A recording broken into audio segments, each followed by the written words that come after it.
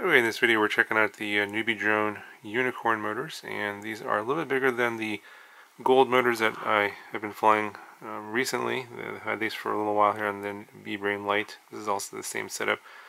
BeeBrain Lite with the unicorn motors here on the right. The size difference is a 6 by 15 millimeter motor for the gold motor. And you can see that it sits flush here on the frame, the top of the motor, whereas the unicorn motor, it's a little bit higher up, and it's because it's a little bit bigger. It's also a 6 millimeter motor, but it's a 6 by 17 millimeters, so it's a little bit, it's like 2 millimeters taller, and that's, I think, where it gets a little bit more of its speed and power.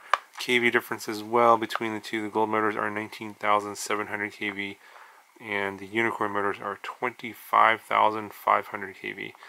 So as you can see here, I'm using a 2-bladed prop on the unicorn motors versus a 4-bladed prop on the gold motors, and that's because when you use the 4-bladed prop on the unicorn motors, they get extremely hot.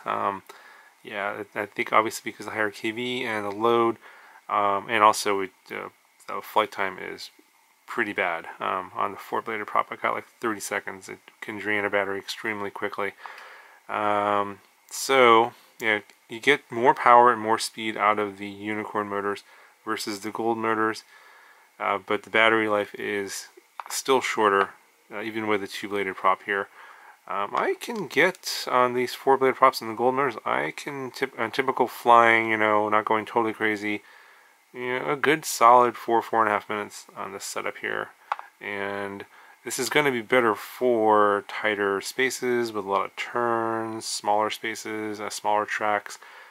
The unicorn motors are much faster. You're on terms of straightaways, like straight line speed is much faster than the gold motors, but it struggles in turns. So obviously with a 2-bladed prop, you're going to get more speed, but it's not going to grip as well in the turns. So it takes longer and more throttle to make your turns, and it's a lot harder. And so I wouldn't recommend these motors on tighter tracks, smaller tracks.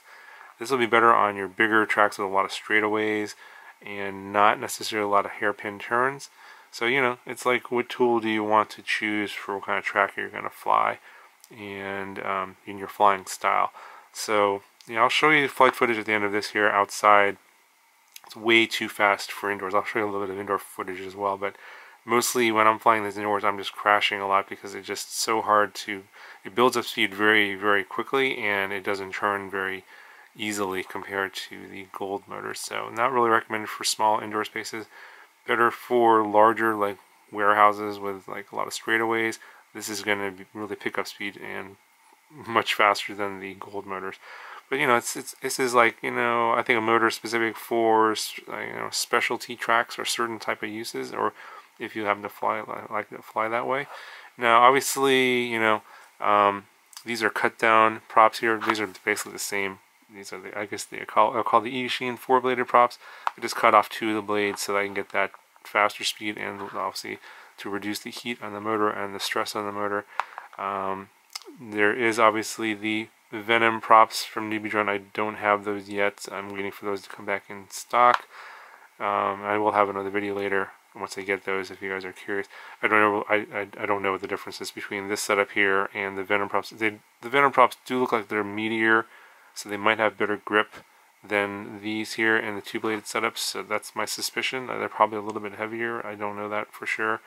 But I have seen some people fly the unicorn motors with the Venom prop and are able to do more acro maneuvers with that one, versus I wasn't really able to do it with this one here. I guess this prop is just the blade is too narrow, so it wasn't that grippy in terms of dives and that kind of thing. So I didn't really try and attempt that with this particular prop on here. But this is really good for straightaway, straight line speed. So that's pretty much it. I mean, other than that, these are identical setups. I did just fly these both just stock tunes out of the box on the BeeBrain Lights on these, and yeah, I'll just show you a little bit of indoor footage and outdoor footage of this guy.